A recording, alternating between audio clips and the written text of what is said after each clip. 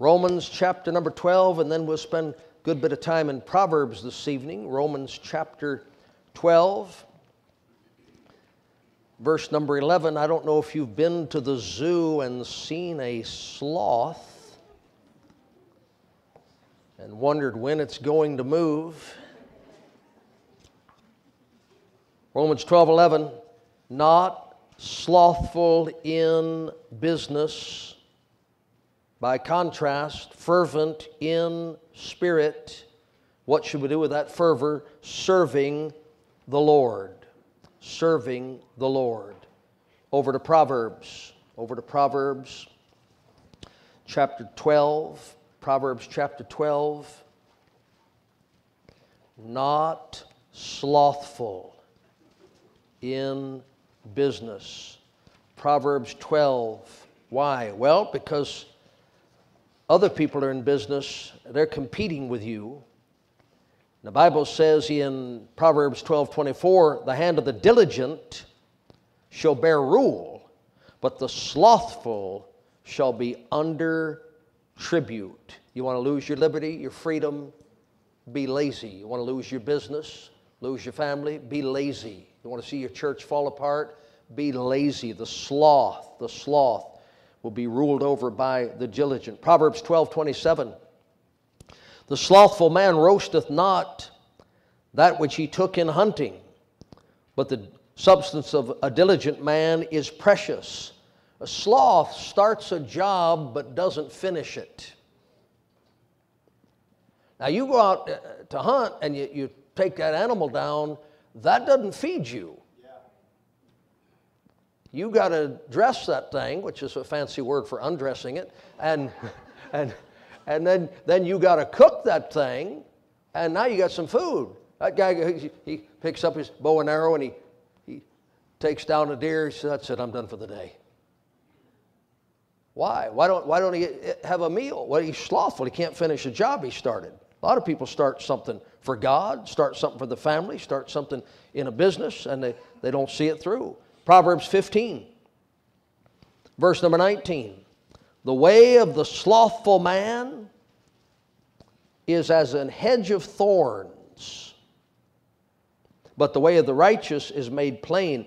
A hedge of thorns, the sloth complicates. It adds complications to life. Life's hard enough if you're diligent. Life's hard enough if you're fervent. You're lazy, it's going to be even harder. And then full of thorns, you're going to hurt yourself. You think you're avoiding this and avoiding that, but it'll hurt you. It'll hurt you to be slothful. It'll hurt you to be lazy. Proverbs 18. Proverbs chapter 18 and verse number 9. He also that is slothful in his work is brother to him that is a great waster. If you had $100 and set it on fire, people say you're crazy. But if you had a day to earn $100 and you wasted it watching TV, you're just as crazy. The slothful man wastes the life God gave him and wastes the opportunities God gave her. Sloths live in the tropical forests of Central and South America. With their long arms and shaggy fur, they resemble monkeys, but they're related to armadillos and anteaters. They can grow 2 to 2.5 feet long. They're not very big, and weigh from 8 to 17 pounds. Small things, small things. There are two main species of sloth. They're identified by whether they have 2 or 3 claws.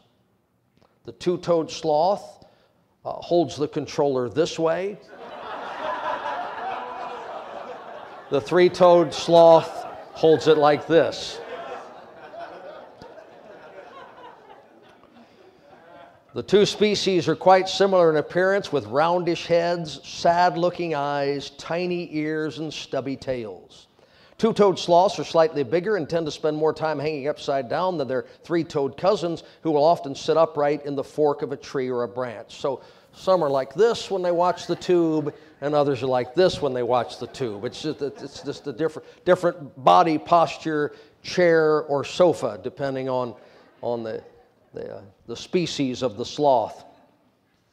The Three-toed sloths have facial coloring that makes them look like they're always smiling. They also have 2 extra neck vertebrae to allow them to turn their heads almost all the way around, so they don't have to exert the energy of doing this when they want to look to the right or the left. They can just turn their head. And you think I'm kidding, but we'll get to that in a minute. Some scientists believe that's what fake science is. It's a religion. It's a religion. Evolutionists believe. You know why? It's a religion. It's not science. If it's a belief, you say, well, you believe in God. I do. I've not seen God. I believe in God. It's faith. By faith. I'm saved by grace through faith. But you're wanting me to abandon my faith, and you mock it, saying you have science. And I'll read your science book. It says over and over again, scientists think, scientists believe. So I'm not going to abandon my faith for your faith, because your faith is always changing every time we prove it wrong. Anyway, some scientists believe that sloths developed their slow motion lifestyle so they would be less noticeable to predators such as hawks and cats, which rely heavily on their eyesight when hunting. Okay, let me help you out, boys and girls, in case you're going to a school that wants you dumb. If cats see you and eat you because you can't get away from them, you don't have 400 million years to come up with another plan.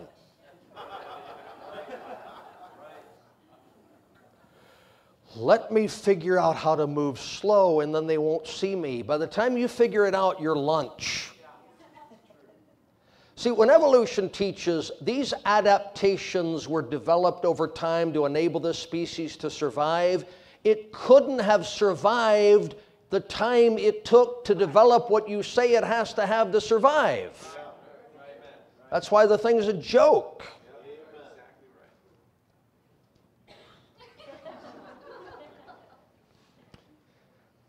The algae that grows on sloth's fur, it's what happens after 6 days without a shower, because you're just about to find the magic sword. Son, what's that smell? Nothing, Mom. I think it's you. Leave me alone, Mom. I'm about to kill the leprechaun.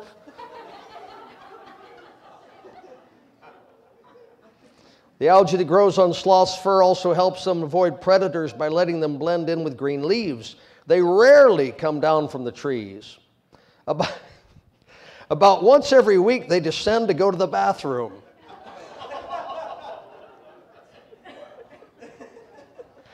They peel themselves out of their gamer chair. They race to the restroom. Well, not race exactly. And get back to the console quickly before somebody else unlocks the secret chamber with the machine gun in it.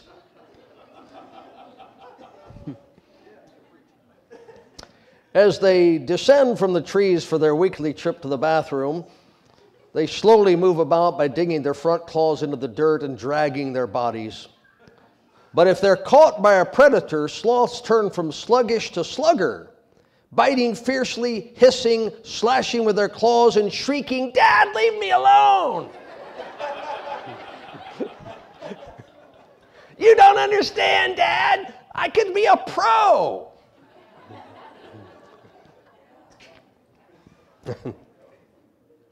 From the moment they're born, sloths are able to lift their, now this is impressive, lift their entire body weight upwards with just one arm. That's pretty cool. Not only that, but sloths have 30% less muscle mass than similar-sized mammals and are over 3 times stronger than the average human. I still think I could whip one, but that's you know, by size and all that. At least I could run away from it. They have a highly specialized muscle arrangement that can produce enough strength to withstand the force of a jaguar trying to rip them from the tree. So they're hanging in the tree, the jaguar finds them. In 300 million years, they'll move even slower, and then the jaguar won't be able to find them. But the jaguar but he can't rip it out of the tree because of the way their muscles are formed. Man, I'd like to see something like that. Well, you can't. No, I'm not going to mow the yard. No, I'm not going to mow the yard. No, stop. And Dad, with all his strength, can't pull the kid out of the couch and get him to the lawnmower. Specialized tendons in the sloth's hands and feet lock into place, allowing them to hang upside down for long periods of time without wasting any energy. Ain't nothing else moving. Look at that. It's a highly specialized form of human.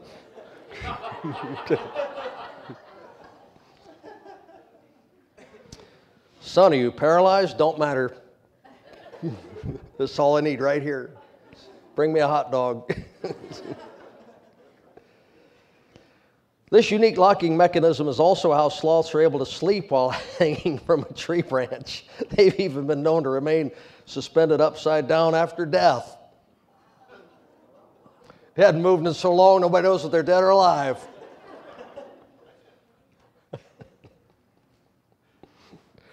They have a very rare condition called rod monochromacy. I'm sure I pronounced that wrong. Which means that they completely lack cone cells in their eyes. As a result, they're colorblind, can only see poorly in dim light, and are completely blind in bright daylight. But if you never leave the basement, it doesn't matter. You just stay down there in a dark room and sit real close to the screen, and it's almost like you're there. Wherever there is, there's not really any there. Thankfully, sloths compensate for such poor vision by having a phenomenal sense of smell and great spatial memory. Their bad eyesight also plays a key role in the sloth's slowness. You can't run around in the trees if you can't see where you're going. So.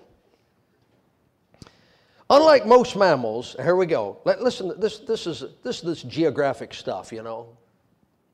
National Geographic. Well, that's a National Geographic. Yeah. Or Mutual of Omaha's Wild Kingdom. How many of you remember that? Jim, go in there and wrestle that crocodile for me. There's a rattlesnake. Jim, go get the rattlesnake. That was Jim, man. I'd have quit that show 100 times. Marlon standing there talking to the camera while Jim risked his life. Anyway. I may remember that show. Yeah, okay, all right. Just making sure. Unlike most mammals, sloths have sacrificed the ability to control their body temperature in order to save energy. Which sloth exactly got them together and said, let's do this? And having decided, you know, the head sloth, having decided that all the other sloths should sacrifice their ability to control their body temperature, how exactly did they manage to do that? You know, people make fun of you for believing in God. I make fun of you for saying stuff like that. That's dumb. First of all, the sloth didn't decide anything.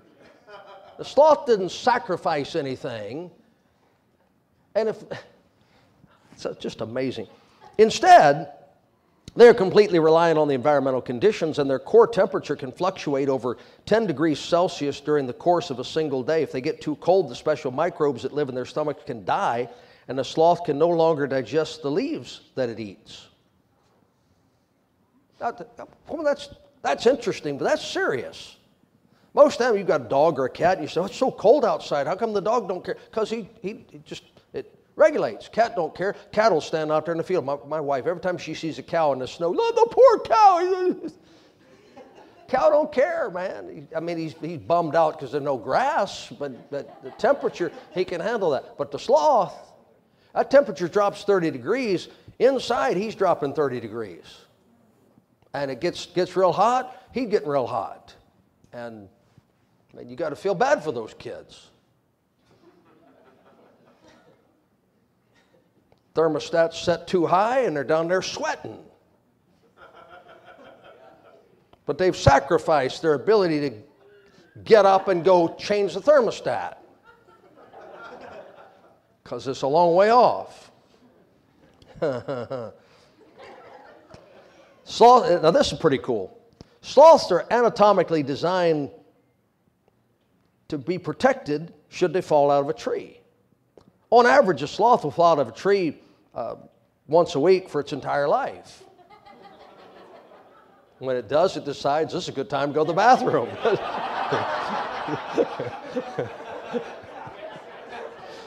Kill two birds with one stone here. Didn't even have to climb down. That's not...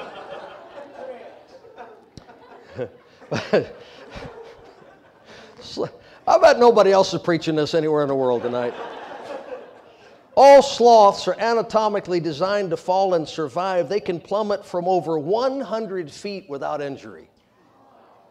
That's pretty cool. Now I feel sorry for the sloth that was used to find out 100's the limit. This National Geographic guy is like, okay, we're going to try 60 feet. Okay, 70. 105. That's it. Dead sloth.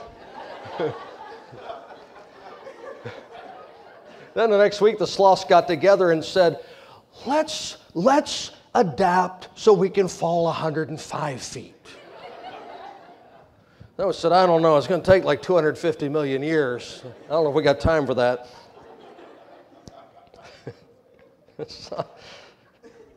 Sloths have an unusual method of camouflage. This will creep you out. Who said yay?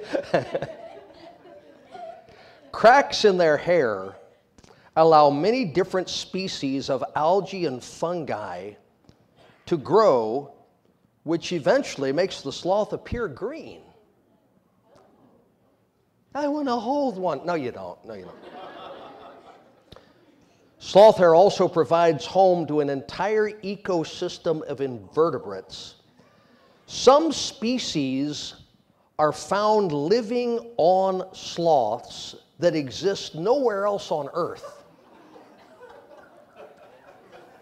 No word on if they get smashed when the sloth falls out of the tree. There's a thing called a sloth moth. Doesn't that sound nice? Sloth moth. Makes you want to wear a mask even if you don't like masks.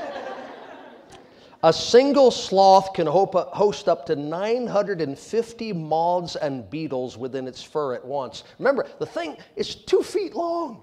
It's got 950 moths living in its hair. How long has that thing been sitting there? Whew. The impressive biology of a sloth allows it to spend 90% of its life hanging upside down. Studies show that this is made possible because their organs are attached to their rib cage, which means they don't weigh down on the lungs. That's pretty cool. This means that unlike us, a sloth can hang upside down with no effect on its breathing. Sloth's nature allows it to conserve energy. This is great.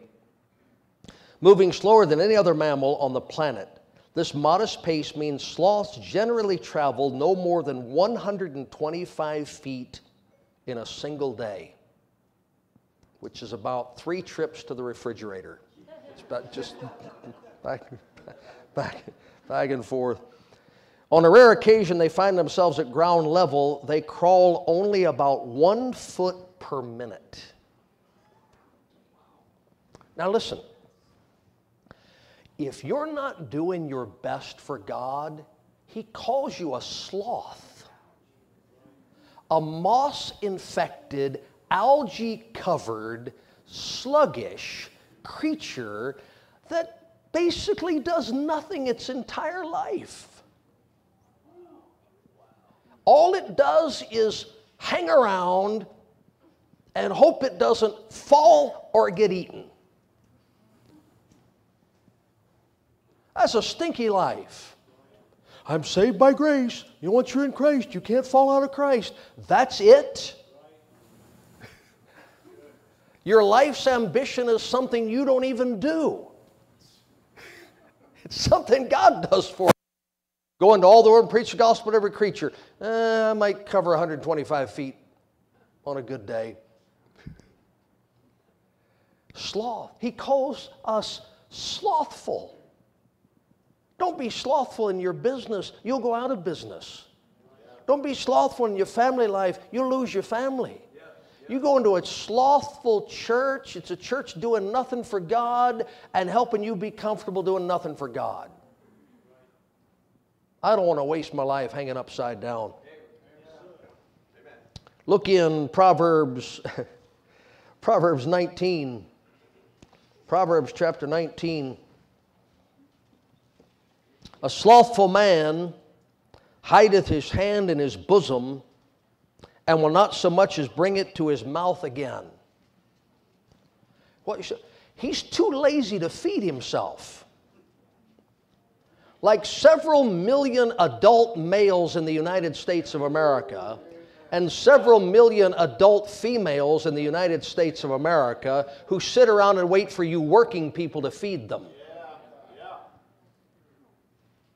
You know what the Lord said? I don't want you to be a sloth. You know, it's not a very far trip from here to here. Too far for the sloth. Too much work to feed himself. Look at Proverbs 22. Proverbs 22. Son, get out there and do those chores.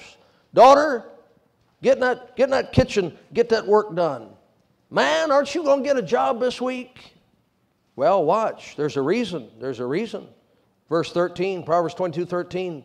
The slothful man saith, there's a lion without. I should be slain in the streets. The odds of that are what? Hey, kid, you rake those leaves yet? Dad, there could be a lion out there. You know, 2 weeks ago, a bear turned over a garbage can about 6 miles from here. Could happen, could happen. Honey, get in there, get those dishes done. Mom, did you know how many slip and fall accidents there are in kitchens every year?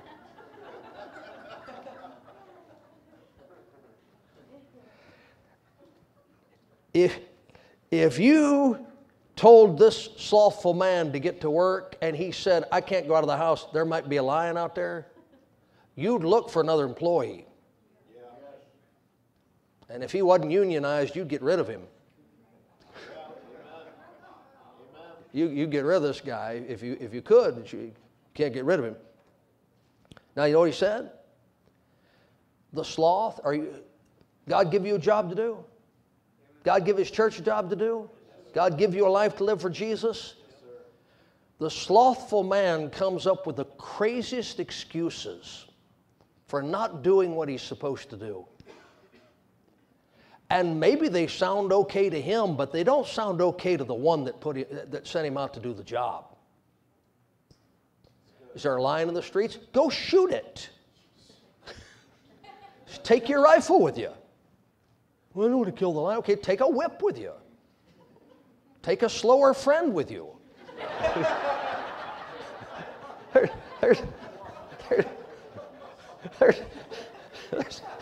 There's ways around it. Look, the diligent man, if there is a lion, figures out a way to deal with the lion. The slothful man doesn't do anything in case there is a lion. Yeah. You know what God wants you to be? The diligent man, not the slothful man. The diligent Christian, not the slothful Christian. Proverbs 24. Proverbs 24. This is true of material property. This is true of friendships, relationships, your house, your church. Watch it. Proverbs 24, verse 30. I went by the field of the slothful, and by the vineyard of the man void of understanding, and lo, it was all grown over with thorns, and nettles had covered the face thereof, and the stone wall thereof was broken down. Then I saw and considered it well. I looked upon it and received instruction. Yet a little sleep, a little slumber, a little folding of the hands to sleep. So shall thy poverty come as one that traveleth, and thy want as an armed man. Have you ever had a weed in your yard? Anybody ever have a weed? Come on, you've had a weed in your yard. You think that weed could knock down the walls of your house? You know what the Bible says? You leave one weed, you'll have two weeds. You leave two weeds, you'll have four weeds. You leave 8 weeds, you'll have a dozen weeds. If you leave them long enough, the weeds will turn into plants, and the plants will turn into trees. They'll undermine the foundation, they'll crack the walls, then they'll grow up over the walls. They'll force part of the wall this way and part of the wall that way. And you go by a place, you say, 60 years ago there was a house here, the one right across the street. Big, nice house inside a beautiful landscape piece of property, and now it's all torn down. Who tore it down? A lazy man. Who tore it down? A slothful man. You say, what happened? The trees just took it over. The plants just took it over. You think your dad's mean? Your dad's mean because he's not going to let that weed stay put in your life. He's going to root it out before it's 2 weeds and 6 weeds and 10 weeds and 20 weeds. He's going to say, no, that's not going to grow here. It's just a little weed, Dad. It's just a little weed. It's just, that's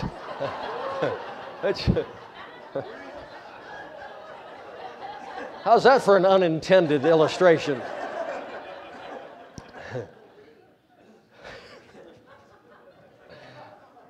Your dad said, listen, Hunter, if I don't deal with this now, before long I'll owe China the United States of America. I mean, look how... The reason you've got to be diligent is because what you think won't hurt might not hurt today. But if it takes root and grows and drops seed and multiplies, before long it's going to tear your house down. Get up, get out of bed, do your best, eliminate the junk from your life that's wasting your life, and be diligent about your family and your career and your studies and your God. You're building a life. And you can build a strong life that'll stand the test of time. Or you can sleep through the maintenance years. You say, you know, well, I met a good man, we got married. I met a good girl, we got married. We had a happy marriage. We lived 3 years, 4 years, 5 years happy together. Yeah, but during that 3, 4, 5 years, were you maintaining the things that made you a good man and her a good girl? Or did your marriage turn into a weed patch? And before long, the walls are broke. And somebody comes by and says, man, what happened to that marriage? Well, they just got lazy. They just got indifference. What happened to that church? They used to be great churches all over America. What happened to them? Preacher got tired of weeding out heretics. Preacher got tired of losing 2, 3 families every time he had to tell a liberal mother that her daughter wasn't going to dress like that at church. And they just got fed up with it and just let the weeds grow. And now those churches are gone, completely gone, and nobody can figure out what happened to those churches. You got to maintain that thing. I'm telling you something. I don't know what God has for his life. I don't know what God has for my life. But if God lets me live and preach a few more years, and we turn this thing over to Brother David, if he keeps doing what we're doing, you'll have a great church for another 30, 40 years. But if he decides, we're not pulling weeds anymore, we're not dealing with thorns and thistles anymore, it's too much work, it's too much trouble, this thing will go to ruin faster than you can believe. It's a fact. It's a fact. All right, let's look at something else here. There's plenty of these in here. Proverbs, back to 21, Proverbs 21. That last one we read said that man's void of understanding. His house fell down. He couldn't figure out how it fell down. Because Bill Nye, the science guy, told him it would evolve into a bigger house and a nicer house. And Bill Nye, the reprobate guy. Proverbs 21, verse 25, the desire of the slothful killeth him. Oh, I wish I had a car like that. Oh, I wish I had clothes like that. Oh, I wish I had money like that. Oh, I wish I had a house like that. Well, how does it kill him? For his hands refuse to labor. People want things they can't afford, but they don't want to work for them. So somebody comes along and says, well, I'll tell you what I do. We got a piece of plastic here. Get this piece of plastic here, and you can use this piece of plastic. So I was telling somebody before church, went to the dentist a while back, and the dentist said, you need some work done. I said, how much is it? And he said, it's like $3,000, $4,000. When do you want to schedule it? I said, I'll get back to you. He said, well, you know, we need to schedule that today. I said, I don't have $4,000 to give you, $3,000 to give you for dental work. He said, well, you can make payments. I said, will it reduce the total? No, then I don't have it. If you don't have it in 1 month, you don't have it bits. And he said, well, you can put it on a credit card. Okay, so let me see. I don't have $3,000, but I will have $3,000 plus 9%. Listen, here's the danger about the slothful person. People live in their daddy's house.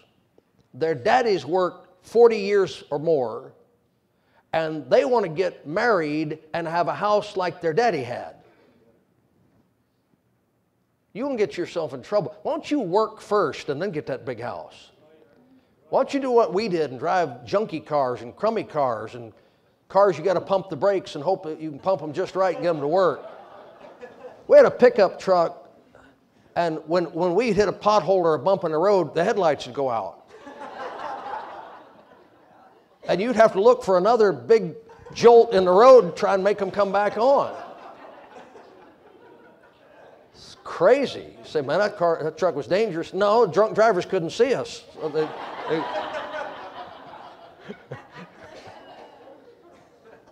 anyway,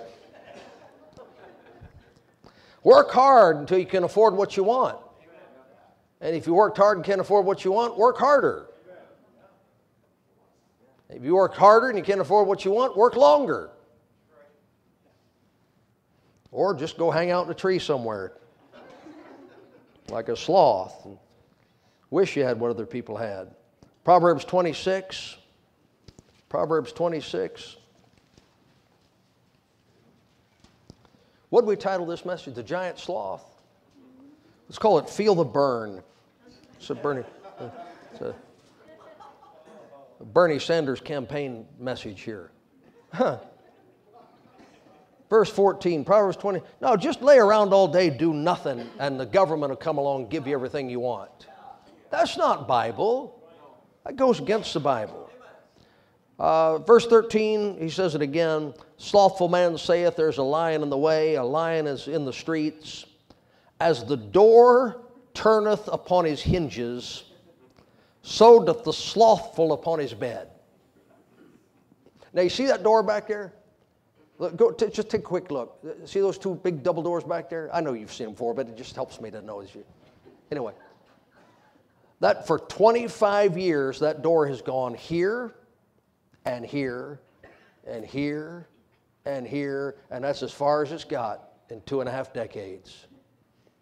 And some of y'all got grown sons living in your house, and they go from here to here to here to here. Next time it's his weekly trip to the bathroom, throw away his mattress, change the locks on the doors, and stop facilitating that rotten behavior. The slothful, look at this. The slothful hideth his hand in his bosom. It grieveth him to bring it again to his mouth. What are you doing? I'm looking for my phone. Thought I'd put it in my pocket. Well, son, it's time to eat. Okay, but I'm looking for my phone. Son, we're about to start supper. I can't find my phone. Can you bring it to me, Mom? Get out of bed and do something with your life. Come on. You got all this ability. You've got all this brains God gave you. You got all these muscles God put in your body. You live in a country where you can start with nothing and achieve, really, you can achieve incredible things. Go do something with your life. I'm going to tell you something. You can like this or not like this. The Civil War took out about 2 out of every 5 men in the southern United States. And then Reconstruction came down and took what little money was left. They didn't rebuild the South. They came down and plundered what was left of the South. And then a generation later, there's an economic collapse, the 1880s. A generation later, there's a Great Depression. And my father was born at the dawn of the Great Depression, and 6 months later, his father was killed in a railroad accident. And he grew up with 1 pair of overalls for a year, and 1 pair of shoes for a year, and living on what his widowed mother could scrape together off about 1.5 acres of land. And retired the president of a bank that he built with his own hands. Don't talk to me about your poverty and where you were born and you got a bad start in life and you came from a single parent home. Work! Work! Work hard at your studies. Work hard at your job. I was bank president. I'd like to be a bank president. He was a teller and went to school at night after work and put off getting married till he was 30 and could afford a wife. Okay? Wasn't the smartest man in the world. He didn't have the best opportunities in the world. But he sure wasn't lazy. And he didn't blame other people for the bad start that he got in life. He just worked and worked and worked and worked and worked. Submariner in the Second World War at age 16. It's hot. It's cold. The air conditioner. Mom, can you turn the air down in the car? It's hot back here in the back seat. Stop with all that. You're going to see hot, man. Electric bills get where they're headed. Can't drill for oil and can't pipe oil in. Sell what you got to foreign countries. You know those Cokes you drink are in plastic cups. That's oil. That's oil. Everything you got is plastic. That's oil. I don't play on the computer. Oil. Turn the lights on. Oil. Oil. You can like oil, not like oil. If you think it's a good idea to get rid of oil, you're going to get rid of everything you're enjoying right now, except Jesus and the Bible. And some of you aren't enjoying that, so that don't count. Anyway, a few more verses here. You can take it. You can take it. I mean, once in a while we can go like this. Proverbs 26, we read that one, 15? Yeah, that's the one we just read. All right, well, that's on the Old Testament. Okay, Matthew 25. Matthew 25. I hope there's not as many of the New Testament as there were in the Old. Why, you getting tired of turning pages? You get tired of sitting there? That church service is so long I had to sit for an hour. Oh, we got it rough, don't we?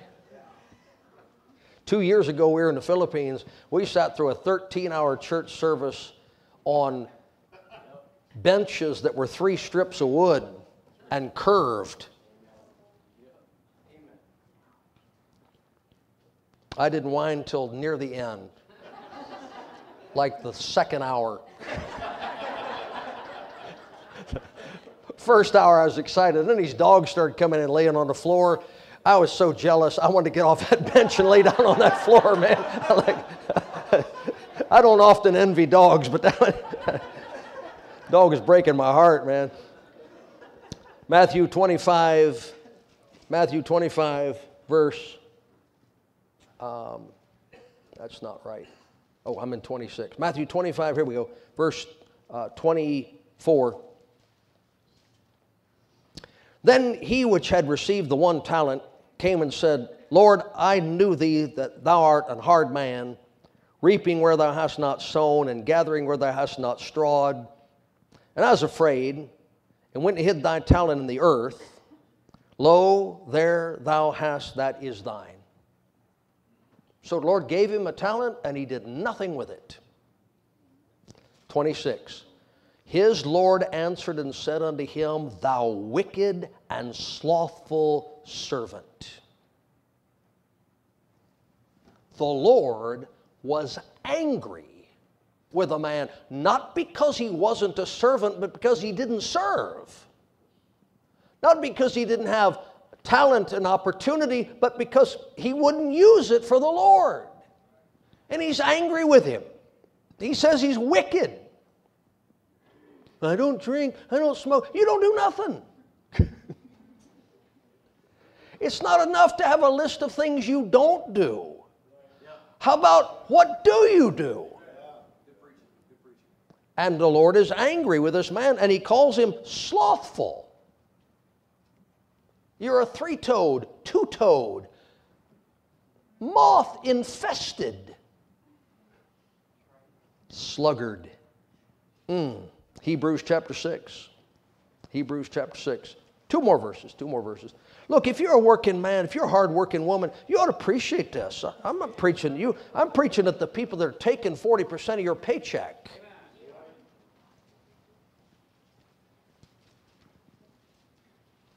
Hebrews chapter 12.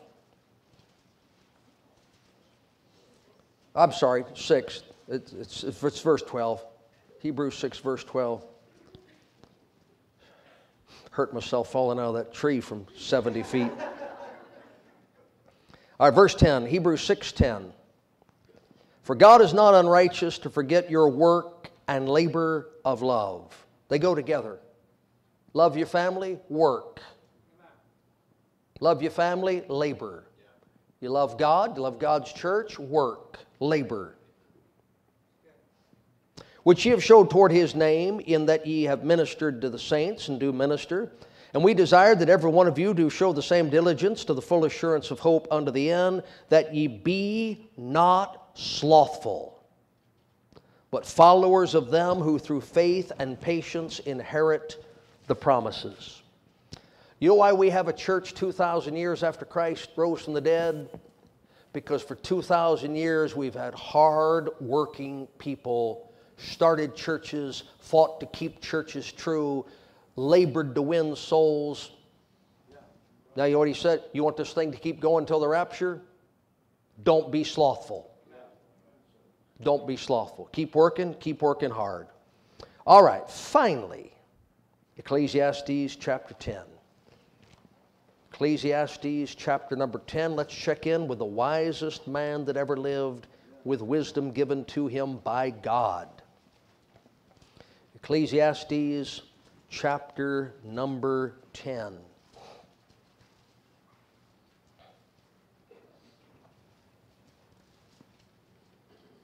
By much slothfulness the building decayeth, and through idleness of the hands the house droppeth through.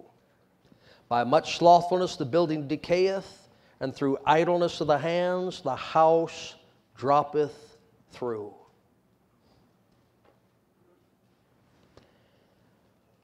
I'm going to stand before the Lord one day. So are you.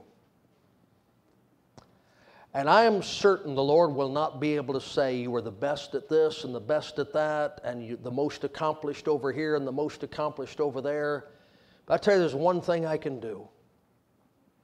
I can stand there and have God look at me and know I gave it everything I had. You can't do what anybody else can do, but you can do your best, and God expects you to do your best.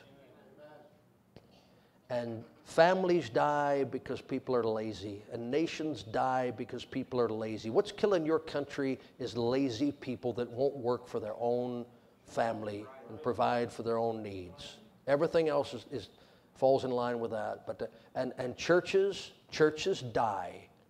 Listen, I'll say this. I'm not going to fight with anybody. Everybody's got different opinions. I know that. You like your seat. You got your inner GPS working just right. And you like where you park and all that. But I'm telling you something.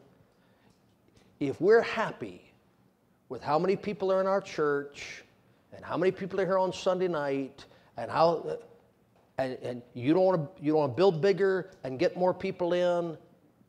Look, I understand everybody's got their reasons. I'm just telling you something. If you don't keep working and keep working and keep working, what you have is going to start falling apart. You can't stay where you are. You stay fervent and diligent and energetic and hardworking, or things begin to decay and things begin to fall apart. Okay? You got a great marriage? I hope you got a great marriage. I do. I hope you got a great marriage. What'd you do to get to the point where you have a great marriage? You can't stop doing it. So, okay, that's it. We got a great marriage. I ignore her. She ignores me. I don't buy her anything. She don't buy me. Just that's it. We're here. We made it. You got to keep going, man. You got to keep going. You got to keep working at that thing. Amen. Amen. So you get idle. You get slothful. No matter how nice a house it is, it falls down. Falls down. So let's stay at it. Let's be diligent. Let's be fervent. Let's don't be slothful. I was in high school. They got all excited. Woo! They were digging a shell pit off Nova Road. They're going to turn Nova Road from 2 lanes into 4 lanes. Anybody ever grew up over in Daytona Beach area? Nova Road was the truck route. You took Nova Road to bypass Daytona Beach. Now, man, it's right in the heart of, right in the middle of everything on both sides. Anyway, so they're digging that, and they found these bones, and turns out it was the bones of a giant sloth. Woo! So they built a museum, Daytona Beach Museum of Arts and Sciences. You said, man, I can pay for something like that. Well, they make all the parents pay $1, and the kids go up in a bus. All the classes go up there and see the giant sloth. Woo! Look at that. Big giant sloth. You know what it is? It's just a sloth bigger. And when the sloth said, let's decide to regulate our body temperature, the giant sloth said, no, we don't. We vote no. And so they all died off. And I don't know what killed all the giant sloths. It might have been when the cavemen invented muzzle-loading rifles, for all I know. But anyway, they found that giant sloth, and that was I was in junior high school. There was a science teacher from the high school, went down there and helped them dig the bones up and everything. So that's probably 1971, 72, something like that. And they put that sloth in that museum, and ain't done nothing since. It's just standing right there. People go look at it. Giant sloth. And some of y'all, man, God came all the way down from heaven, dug your soul out of a pit, washed you from your sins, cleaned you up, and put you in the body of Christ. That's all you've done ever since. Just stand right there. Say, look at me. Look at me. I was dug from the pit. Look at me. God put me in this great building here. Look at me. Yeah. So, all you're doing, taking up space when people come look at you. Bunch of bones, man.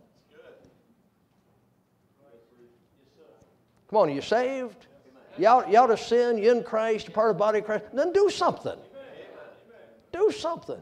Get busy. Get busy. I'll stop here in a second. Really, but honestly, if any of you own a company, if any of you manage a business, you got to back me up here, because you know I'm telling the truth. I'm talking to the rest of you now. A man invests everything he's got to start a business so he can make money.